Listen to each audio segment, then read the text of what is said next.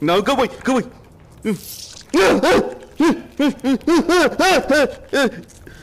That girly scream you just heard sums up my experience with Golem so far.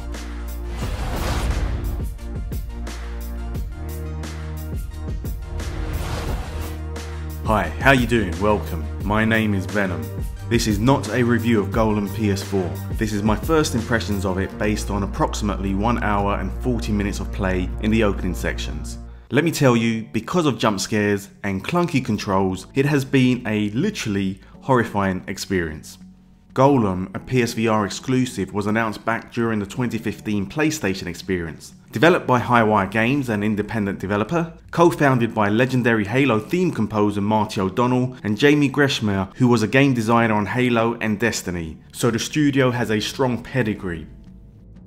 As a PSVR owner, there is always the feeling that there are not enough games being released that take advantage of the platform. Sure, there are all those format demos, the experiences, and the Batman Arkham VR style minigames, but after that, all you want is an honest to god, straightforward game that you can enjoy. This is why Golem has looked so interesting to me. Set in a Saharan-inspired desert town, patrolled by bullying guards, your character's father hunts buried relics to sell so that he can buy food. You play his daughter, a young girl named Twine, who is confined to her bed after being injured in a terrible accident.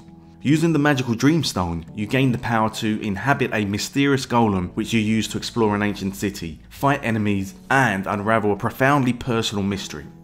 The game has a clever Russian doll conceit. As the player, you wear the PSVR headset and use the Move controller to see through the eyes of Twine and control her. She has a bandage or cloth covering her eyes. She uses the Move Light Dreamstone to see through the golem's eyes and control him.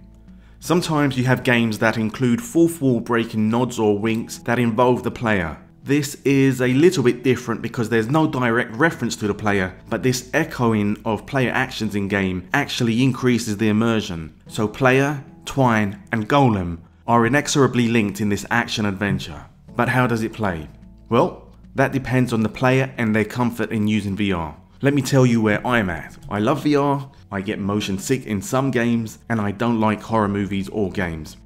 In a VR game, the controls are everything. This is played using a single Move controller. You can set the tunnel effect to high comfort so that when moving, the screen image is cropped to reduce motion sickness. You can also use quick turn to enable you to look left or right around 180 degrees in large snap increments. However, a teleport movement option isn't included. For some people, this is not really going to be an issue, but for me, I'm automatically feeling queasy even with sickness tablets. Worse than that though, is to move forward or backward, you hold the T button and then have to physically lean forward or backward, and the game will move your character the way you move and look. I regularly saw "don't lean too far" warnings, but maybe the developers should have interpreted their own warning that if the player is doing this, then their controls need optimization. Once you get the hang of it, this works fairly intuitively, but my sickness was compounded by the fact that there is a subtle side-to-side swaying when moving forward or back, and the game doesn't always register your movements, so from a stationary position, you have to lean harder.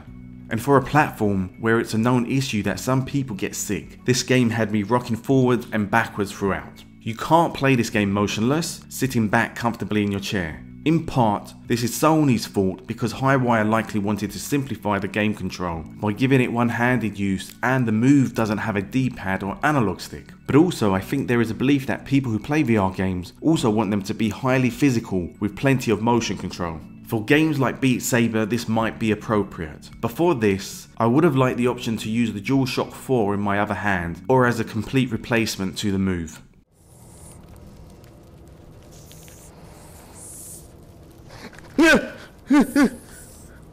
Jeez.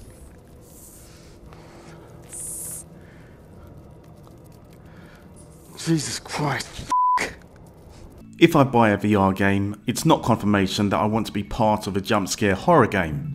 In the very beginning, you are in control of a puppet exploring underneath the floorboards. There are these proportionately giant hissing bugs. Most of the time there is just a few minding their own business, but the hiss in stereo is scary. And in one part I took a wrong turn and a whole swarm of them came running towards me, hissing louder and louder, then jumped at me with their tentacles. I didn't capture that, but I was shouting in horror. And yes, I know this makes me a complete pussy cat. I found my way around them, but it kept happening, and for me, it was a genuinely horrifying experience. I fought enemies in VR before, but I think this was so bad because it was giant insects crawling all over my face. I had to take the headset off, and I think I'm suffering from Golem PTSD. And I know that some people might like this stuff. Maybe you do, others, like myself, hate it. Whichever camp you fall in, the game should be labelled as such. I was expecting a fantasy game, and this was just jump scare horror. It was almost enough to put me off VR. Next day, I went back. Eventually I got past the whole insect section of Catacombs and took control of a golem, and that's where the game feels like it truly begins. Marty O'Donnell's orchestrations kick in, and you can hear his signature strings telling a story befitting the soundtrack of a children's Christmas movie.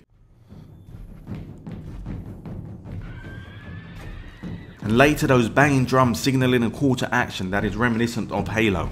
Using the golem, I began to explore a ruined city. Scattered throughout I found orbs that had helpful messages for me. I was able to find some treasures, and I fought against other automaton-like enemies, and these didn't scare me. Combat is simplistic, but functions appropriately for the golem. You can hold your sword up to attack, and to parry strikes. So now I'm at the point where the game is just getting going. I had hoped to have completed it, but realistically I think I will only be able to play this in smaller chunks. But this has left me wanting to use my golem to explore further. Thanks for watching. If you have a question, leave it in the comments, and like and subscribe. Cheers!